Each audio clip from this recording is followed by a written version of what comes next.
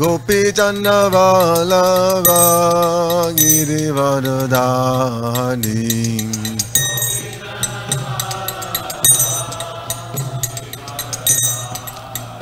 Jai Gopi Channa Vallabha Girivardhari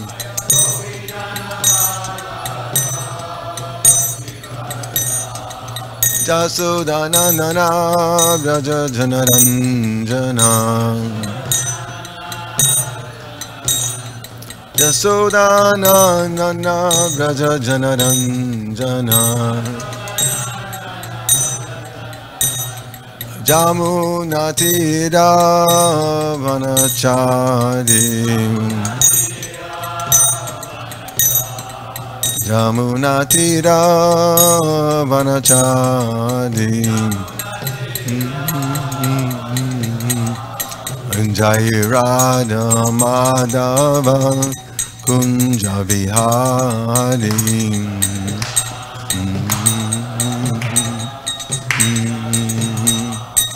Jai Radha Madhava Kunja Vihari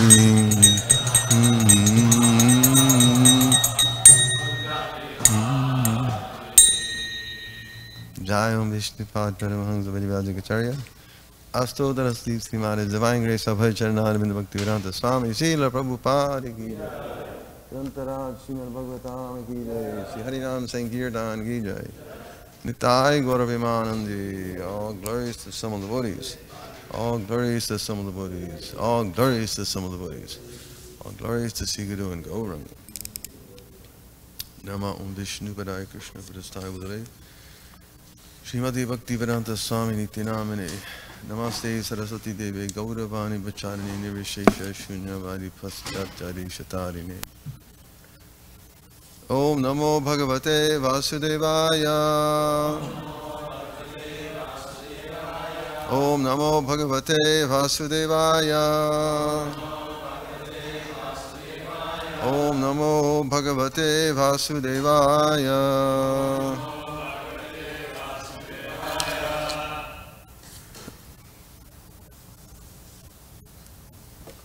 Word 42.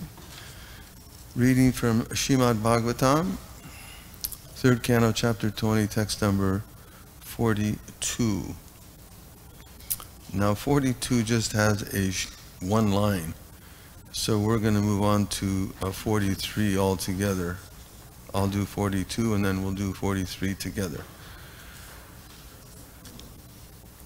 Urjasvantam manyamana Atmanam Bhagavan Aja Sadyam Ganan Pitriganan Parokshena Srijat Prabhu. Translation.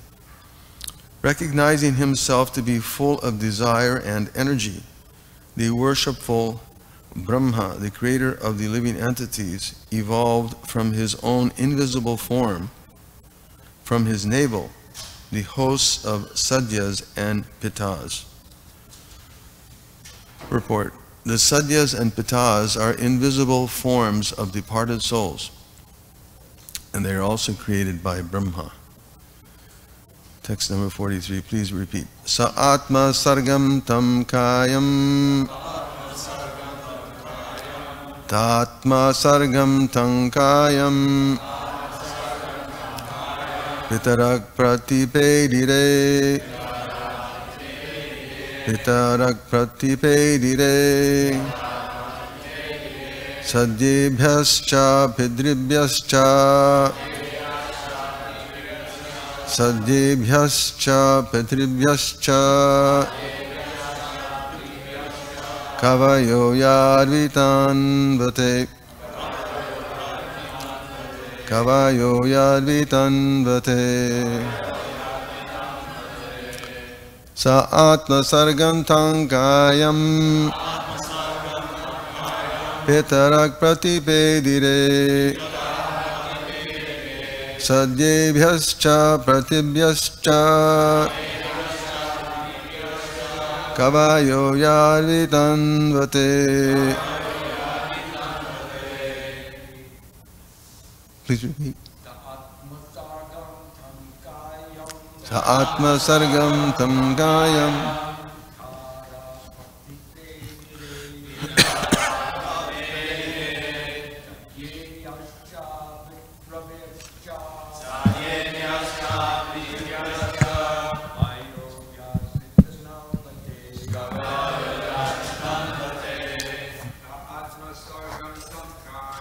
Sa atma sargam tam gayam. Vitarak pratipedire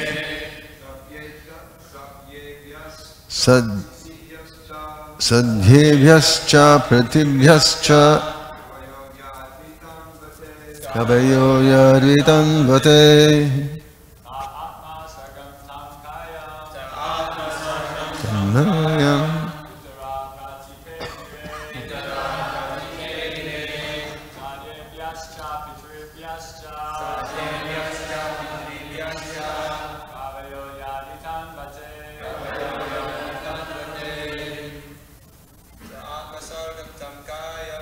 Atma sargam tangayam Vitarak pratipedire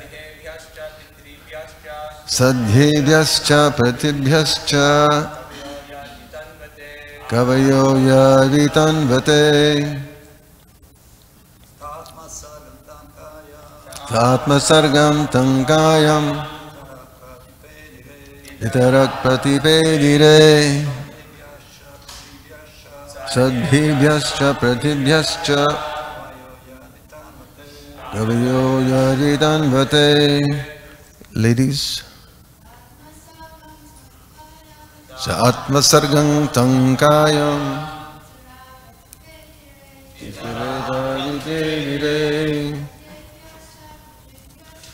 kavayo pratibhyascha kavayo yaditan vate. They, Atma Sargam, source of their existence. Tam, that. Kayam, body. Pitaraha, the pitas. Patipedire, accepted. Sadyebhya, to the sadyas. Cha, and. Patribhya, pitribhya, to the pittas. Cha, also. Kavayam, those well versed in rituals. Yat, through which. Vitan vate, Vitan vate, offer oblations. Translation and purport by His Divine Grace Sri Bhaktivedanta Prabhupada Ki Jai. The Pitas themselves took possession of the invisible body, the source of their existence. It is through the medium of this invisible body that those well versed in the rituals offer oblations to the sadhyas and pitas in the form of their departed ancestors on the occasion of Shraddha. Purport. Shraddha is a ritualistic performance observed by the followers of the Vedas. There is a yearly occasion of 15 days when ritualistic religionists follow the principle of offering oblations to departed souls. Thus, those fathers and ancestors who, by freaks of nature, might not have a gross body for material enjoyment, can again gain such bodies due to the offering of Shraddha oblations by their descendants. The performance of Shraddha, or offering oblations with prasad, is still current in India, especially in Gaya, where oblations are offered at the lotus feet of Vishnu in a celebrated temple. Because the Lord is thus pleased with the devotional service of the descendants, by His grace He liberates the condemned souls of forefathers who do not have gross bodies, and He favors them again to receive a gross body for development of spiritual advancement. Unfortunately, by the influence of Maya, the conditioned soul employs the body he gets for sense gratification, forgetting that such an occupation may lead him to return to an invisible body. The devotee of the Lord is one who is in Krishna consciousness, or one who is in Krishna consciousness. However, does not need to perform such ritualistic ceremonies as Shraddha, because he is always pleasing the Supreme Lord. Therefore, his fathers and ancestors who might have been in difficulty are automatically relieved. The vivid example is Prahlad Maharaj. Prahlad Maharaj requested Lord Narasimhadev to deliver his sinful father, who had so many times offended the lotus feet of the Lord. The Lord replied that in a family where a Vaishnava like Prahlad is born, not only his father, but his father's father and their fathers, up to the 14th father back, are all automatically delivered. The conclusion, therefore, is that Krishna consciousness is the sum total of all good work for the family, for society, and for all living entities. In the Chaitanya Charitamrita, the author says that a person fully conversant with Krishna consciousness does not perform any rituals, because he knows that simply by serving Krishna in full Krishna consciousness, all rituals are automatically performed. Om Ajnanatimirandasya Gnananjana Shalakaya Chakshunamitam Jena Tasmai Sigurvim Kamguru Divachalam Pangam Gaya Dekin Yarki Vidamade Sigurum Dinitaranam Ramananamarvam Sichitanishwaram. So here, Prabhupada, wow, what a purport. He makes it very clear that simply by Krishna we don't have to do anything else. We don't have to strive for other goals or entertain any other fantasies like we typically see in the material world. People are engaged in so many would it be fanciful ideas, how to enjoy life or advance, etc. But none of that is necessary for one who engages in the process of Krishna consciousness. We've been reading here how Lord Brahma is engaged in the process of creation in a conversation between Maitreya and Vidura.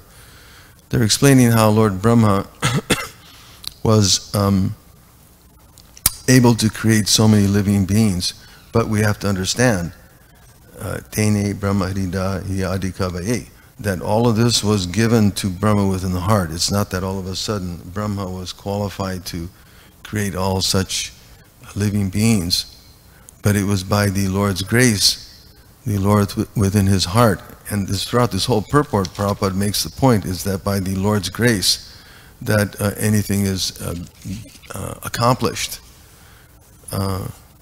Sometimes the living being forgets that, as Prabhupada makes the point here in the purport, but it's by the grace of the Supreme Lord within the heart,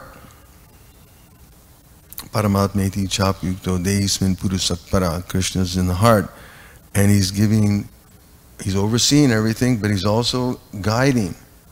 It's not that it's like a ship without a rudder. You get out into the ocean, if you've ever been out into the ocean, and if you turn the motor off, all of a sudden the boat goes in all sorts of directions. But if that rudder is working by the strength of that motor, then things are very smooth. There's an interesting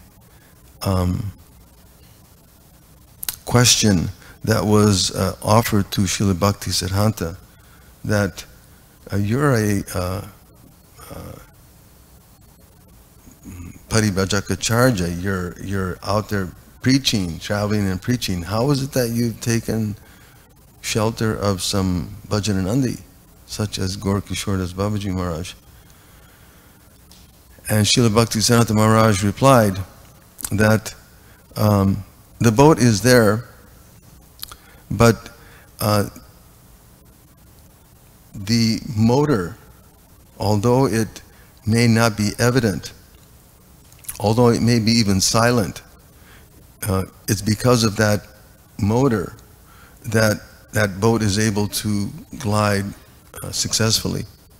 So although I may be out preaching, it's by the strength and guidance, the energy of my Guru Maharaj, Srila Gaura Das Babiji Maharaj, that I'm able to accomplish anything. So we have to understand that it's by the Lord's grace that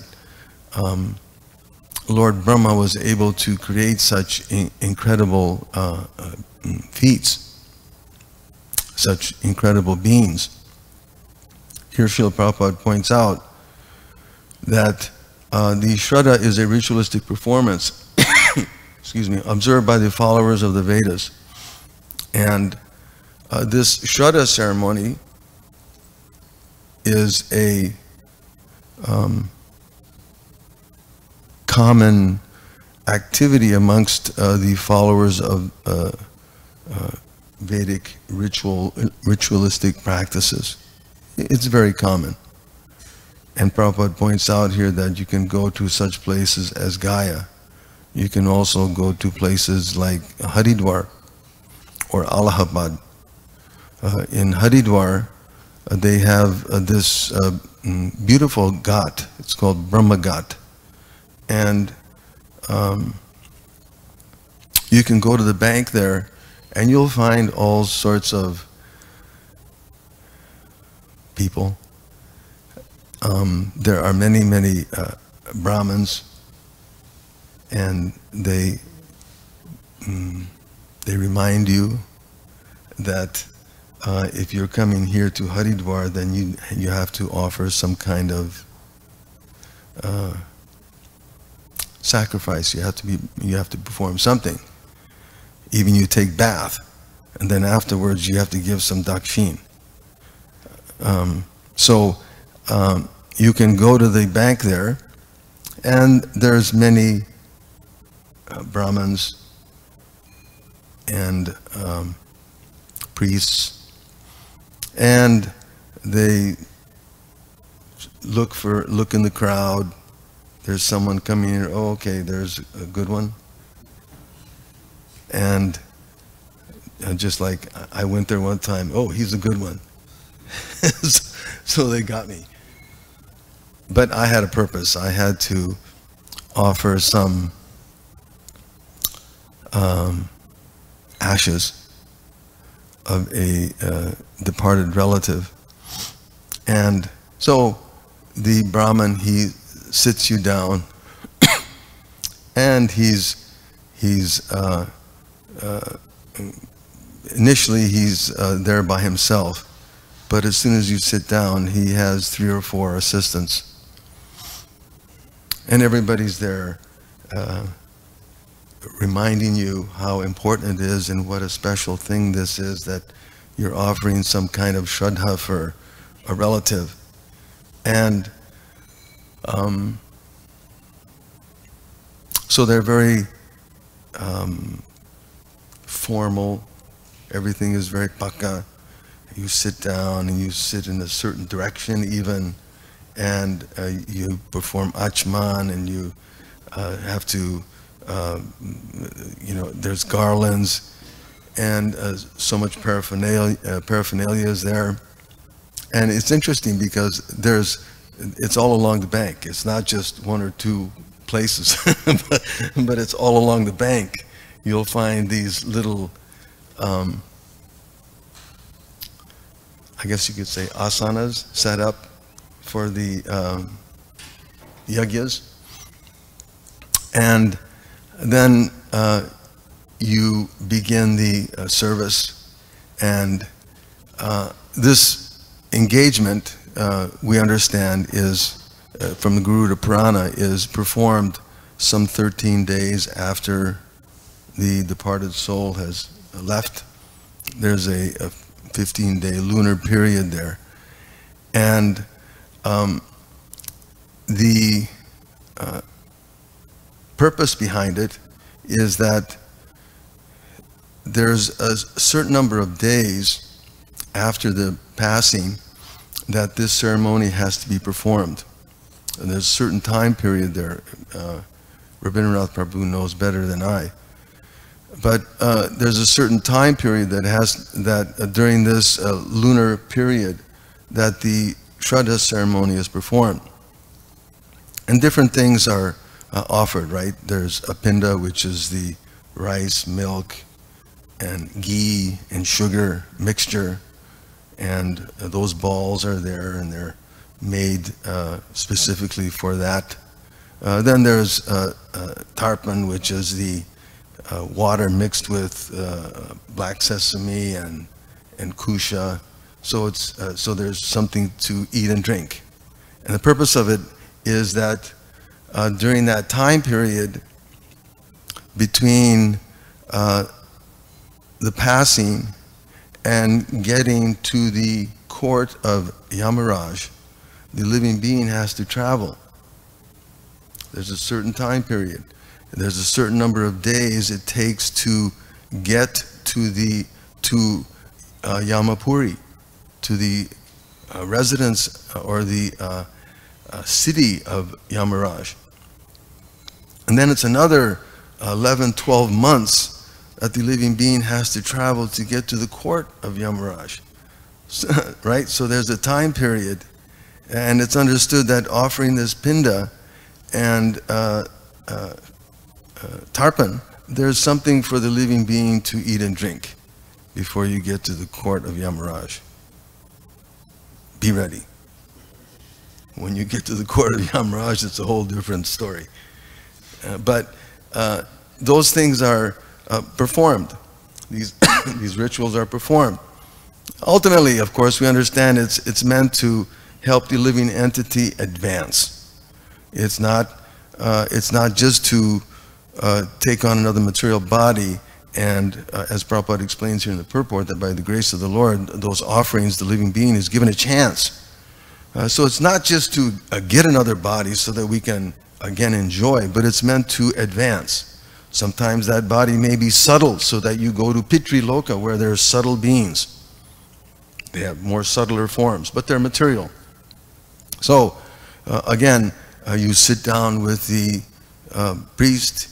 He begins his mantras. He's chanting all kinds of mantras. You'd never know where they're from, but it sounds very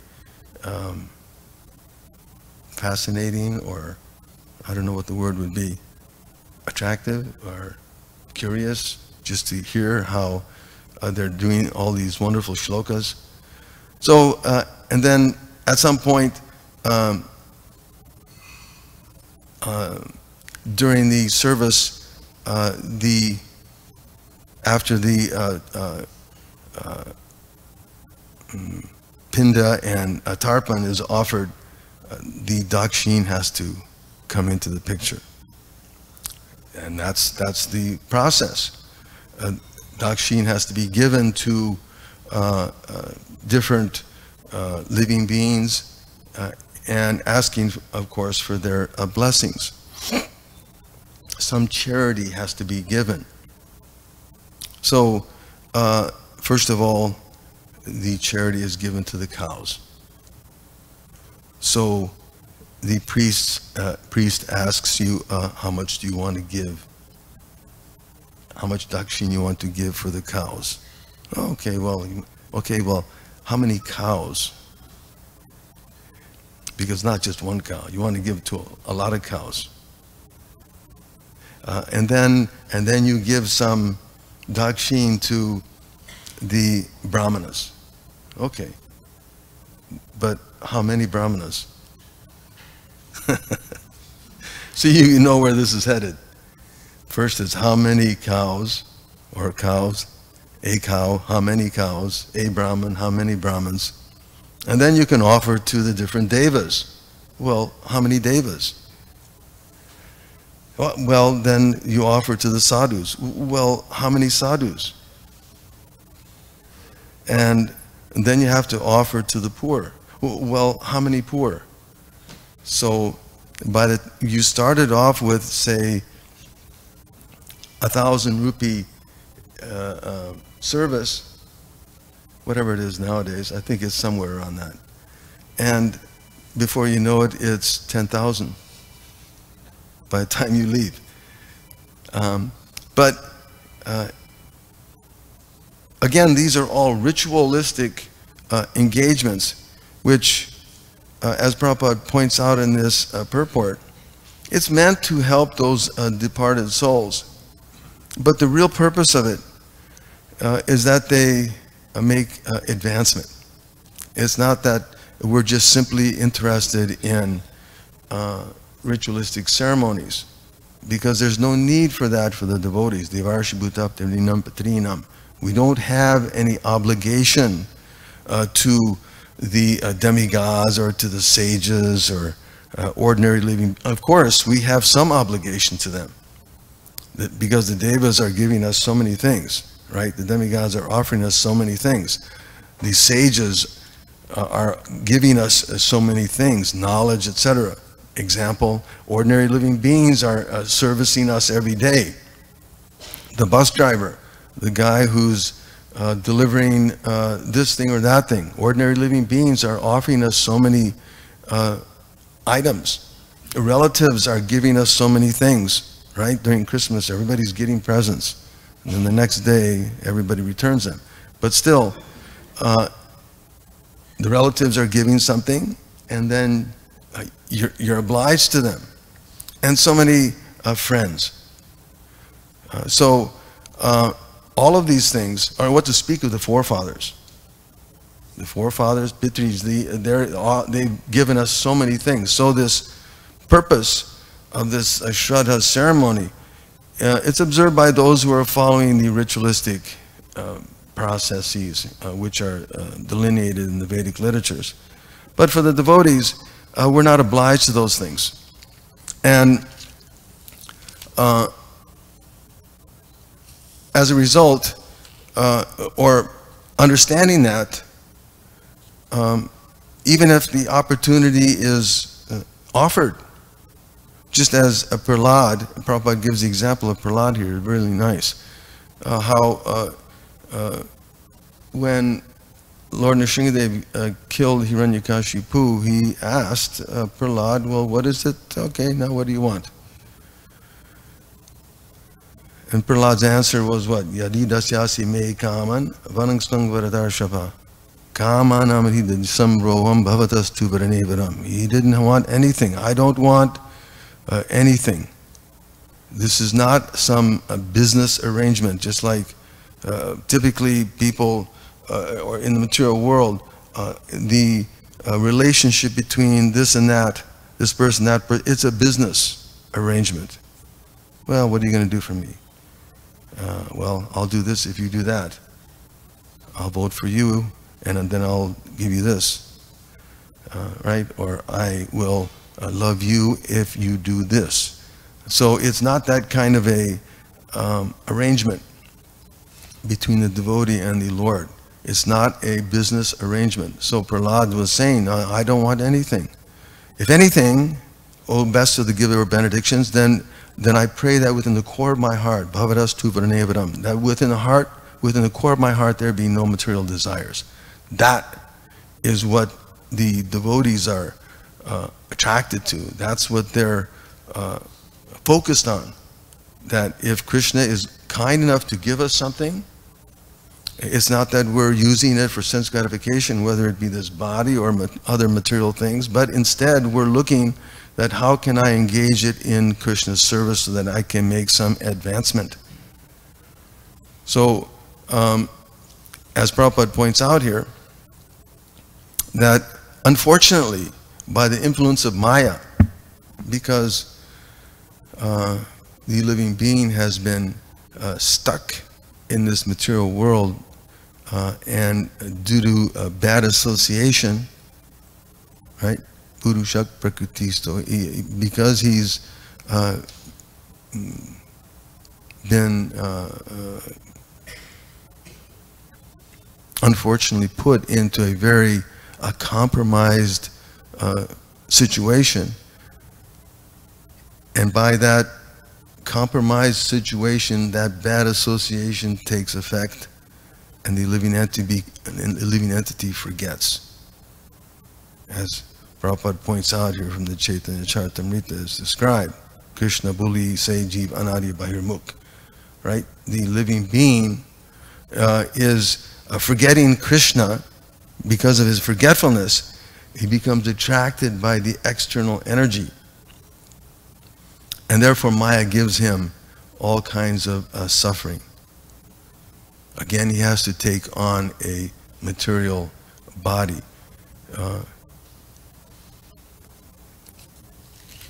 Prabhupada made a really nice point.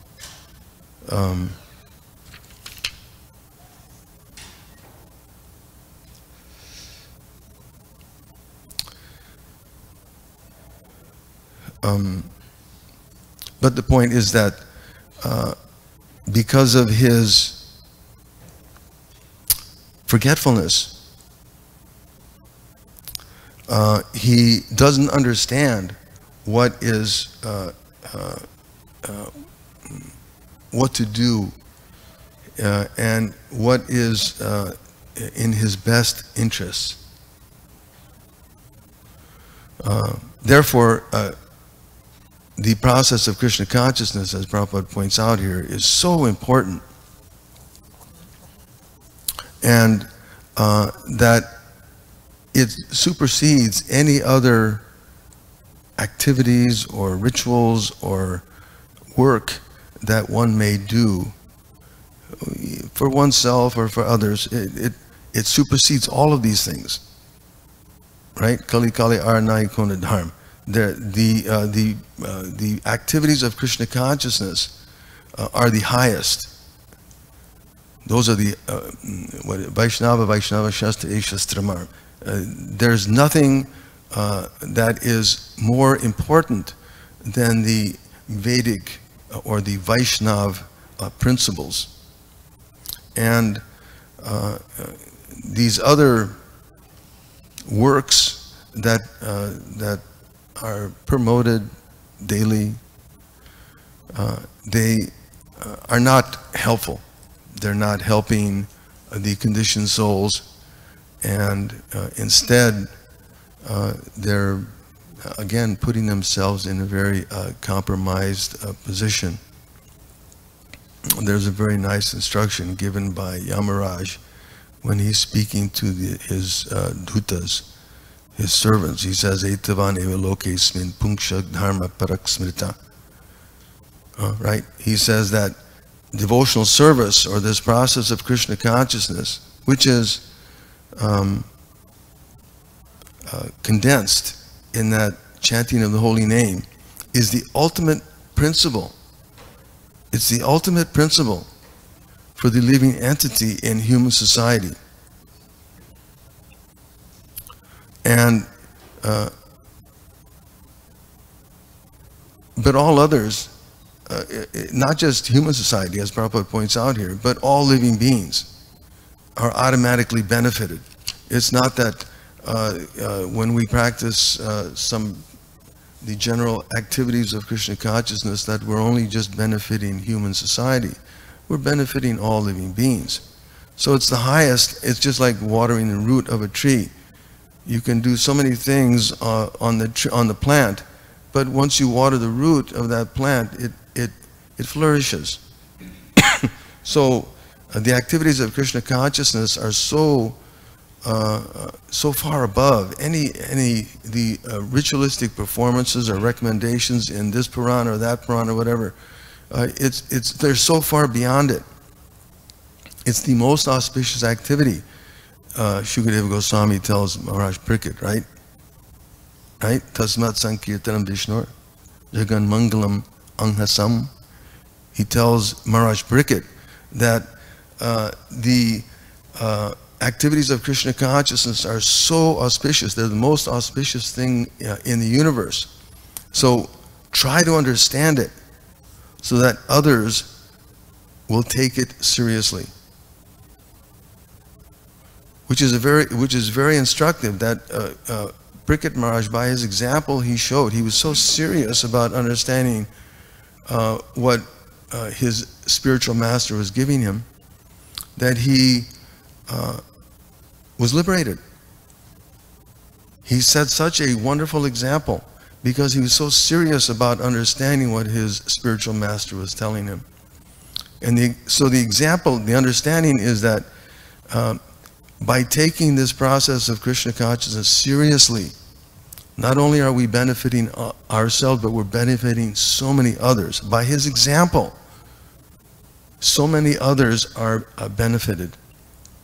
So by our example, whether it be out preaching or whether it's servicing the deities in a beautiful way and making so many wonderful offerings to them, that example is really, really, it's the highest thing in the universe that you can do.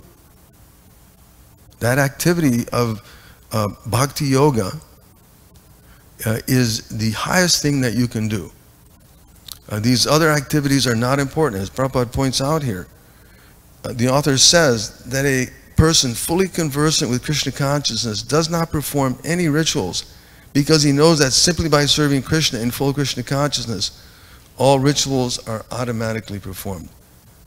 So it's a matter of becoming, as Shukadeva Goswami tells Maharaj Pariksit, it's a matter of taking it seriously. So these descriptions and explanations that we're reading here in the Bhagavatam, although sometimes they seem a little bit no purposeful, they're purposeless. What would the word be? But no, actually not. Everything that we see in the Bhagavatam has a purpose and has a direction to it. And we can understand, as Prabhupada is explaining so nicely in his purports, that the process of bhakti yoga and Krishna consciousness, especially the chanting of the holy name, is the highest activity that one can perform. And it should not be done for gain or profit. We don't, again, we're not interested in some gain. We're not interested in any profit. Neither is the devotee fearful. Naibod vijay parataratara vaitaranyas. Right? Tadgirya mayana mahagna chitta. Prahlad Maharaj explains that he's not fearful in this material world. His only anxiety was that maya sukaya paramudbhato vimudhan, the mudhas, the foolish persons, are making so many useless plans for sense gratification. So some or other, we also have to take it seriously so that we can benefit ourselves and all others. Well, are there any questions or comments? Hi, Maharaj.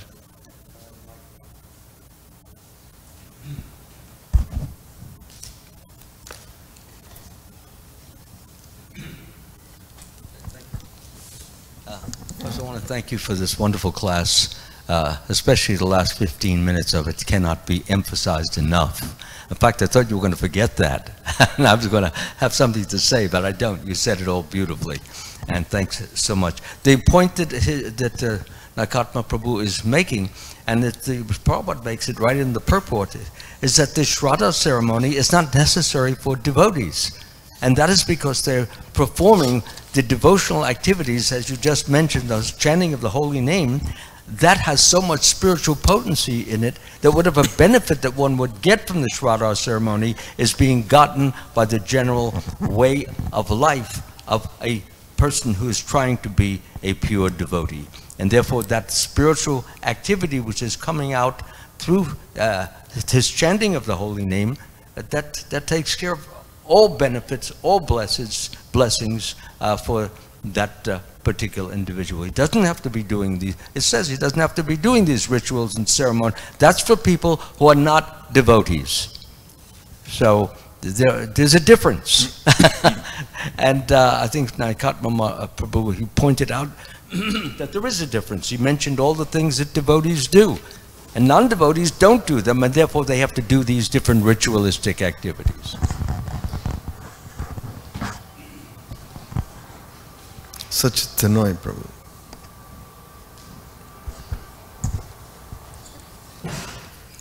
It has been, this is a question.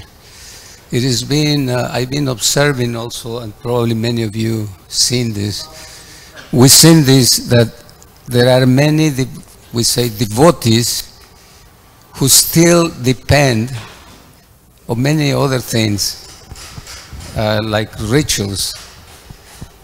For example, you know, there was one devotee who was one time giving a class, says, what is the need of getting all this, you know, when you go to see an astrologer and they prescribe you, they tell you you should wear a ring that goes along with your planet, and then you get certain, go to India and, you know, many Brahmins, they tell you, if you get this amulet or this extra help will be good for you, and they're devotees, many of them, and so on. There's so many things.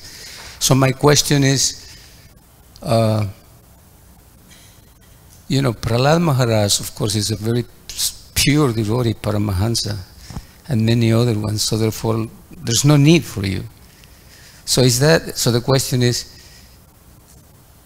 for devotees who are not in that level, is it because they don't have enough faith and they just want to go, maybe if I do this extra thing, you know, there's a doubt. What about if it doesn't work? I'm not that pure. Because the benefit's still there for many other people out there, you know, those rituals. There is some benefit. Otherwise, it wouldn't be there. So did I make my... Yeah, it's material desires. There's still some karma, jnana, yoga, material purpose.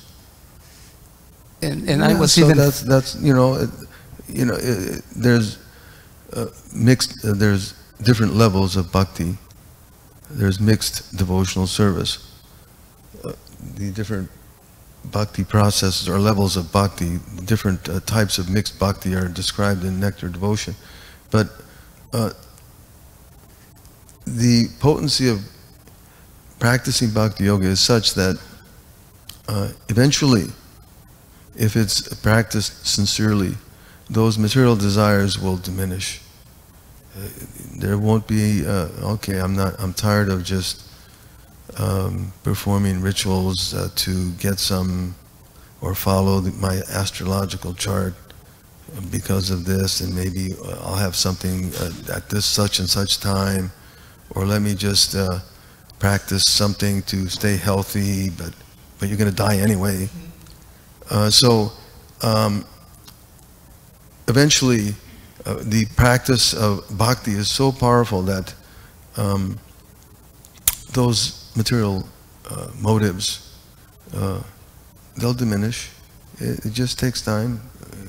We're coming from some very bad places, and some or other we're here, and now we have a chance to remedy that situation, get out of that nightmare of material life, but it takes time.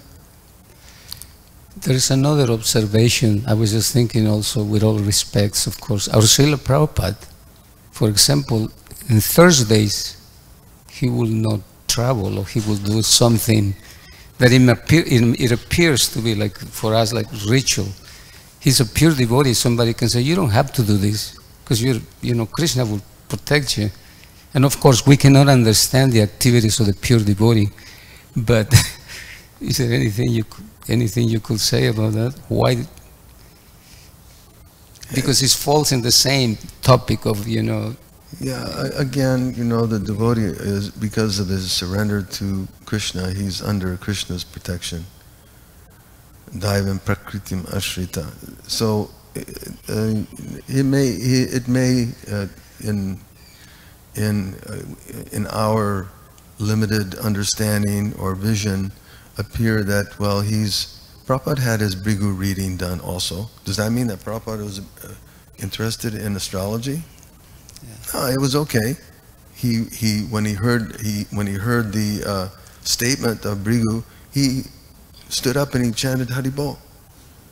when Brigu in his fall describes that Srila Prabhupada is to go to the West and become very successful in his preaching. Okay, but that was, he already understood that because he's following the order of his guru and depending on Krishna, that whatever happens, I'm simply following the instruction and taking shelter of the spiritual master. And so, in the same way, we, successful or not, or young, old, healthy, sick, whatever our condition may be, if we just simply take shelter of the process of the spiritual master and take shelter of his lotus feet, then all success is there, if it's meant to be. But we can't get too bent out of shape about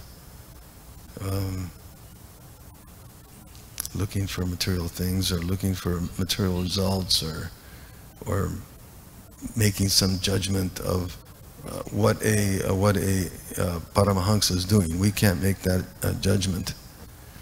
Gorky Shordas Babaji Maharaj, he was living in a latrine. So do we make a judgment of that? This is what the Paramahansas do? No. No, that's just, that's ignorance, to see it that way. We have to understand that Krishna is always guiding the surrendered souls. And whatever they're doing is meant for an example, as in the case of Parikshit Maharaj, or it's meant to teach us.